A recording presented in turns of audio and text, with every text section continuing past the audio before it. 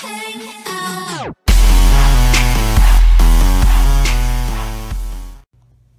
is going on, guys? Welcome back to another video, and today we're talking about Forza Motorsport 7. So that game was just recently revealed at the Xbox presentation at E3, and basically I'm going to be talking to you guys about that and what I know about it from other channels and or news sources or stuff like that.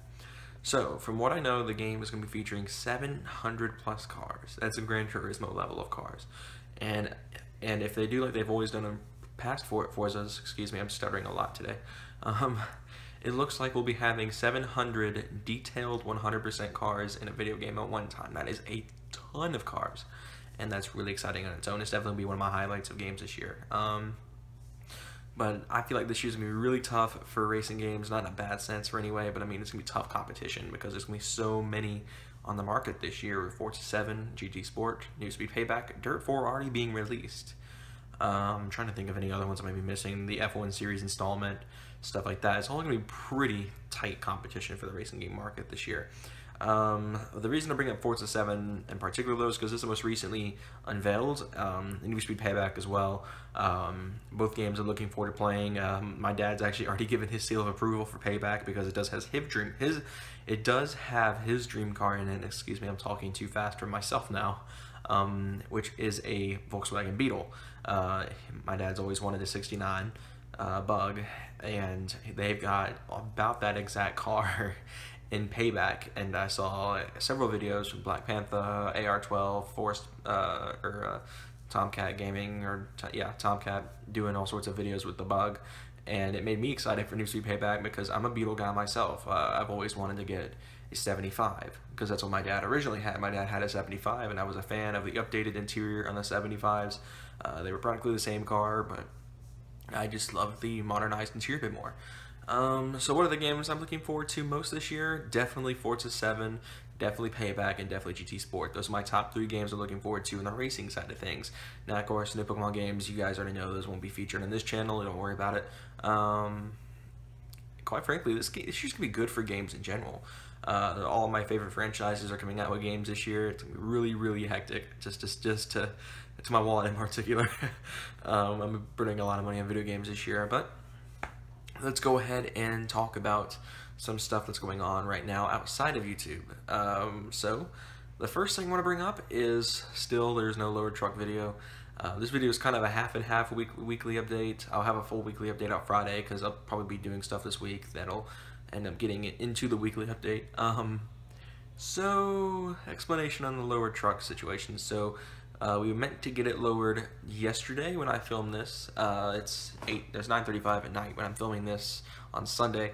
You can ask Michael, he was here with it too. He was actually helping more than I was busy filming it. Slight dilemma was the U-bolts were too short and on the Beltec kit, so I'm going to get in contact with the shop I ordered them from tomorrow or today for you guys, and I'm going to try to get that whole situation resolved. Whether it means I need to send back my old kit and then order an entirely new kit, or something of that nature. It's definitely going to be hectic. I'm not looking forward to it because it's going to be a pain in the neck to get everything done a second time, because what happened the first time is we cross-threaded these stock U-bolts pretty roughly. It was a pain in the neck to get the axle to stop trying to roll all over the place. The truck actually started rolling at one point. When we jacked up the rear axle, the thing was like out of here. So we had to put ramps and stuff because we don't have wheel chocks. For whatever reason, my dad's got misplaced, possibly even stolen, but I'm not going to go into that. And the truck started moving on its own. It was just like, oh, I'm out. And that's because, of course, obviously it's a rear-wheel drive truck. The transmission and parking brake weren't in contact with the ground anymore, so I mean, it's not like it could stop it anyway. And to do a lot of disassembling on the rear to get that stuff done. So it's coming. It's almost here. It's gonna get done. So the next thing I'm looking forward to doing is possibly getting a new camera soon. I've been in debating buying a camera, and I've got a couple things that have my attention. Currently my main focus is on getting the truck fixed because we may be doing something pretty crazy with it here soon. Nothing set in stone just yet, but I will tell you guys as I get along down the road and we figure out if this is actually going to happen or not.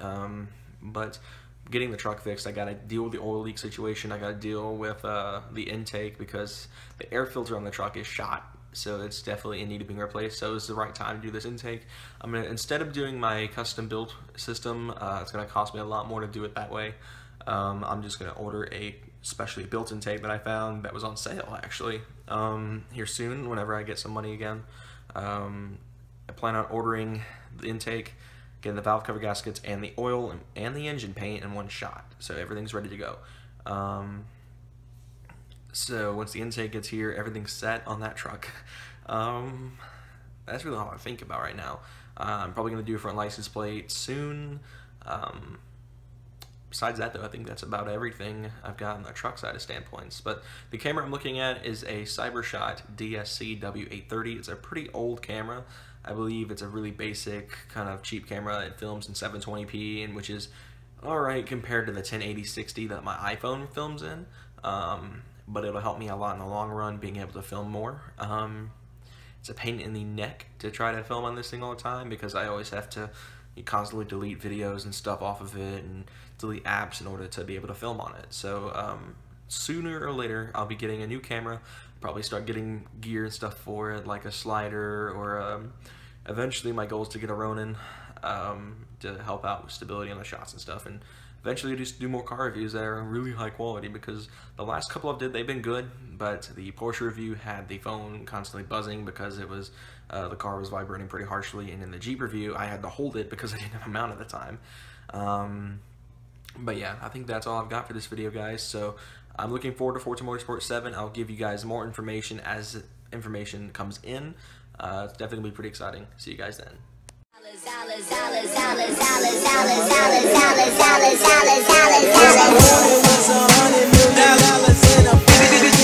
that paper chasing it? It turned me to a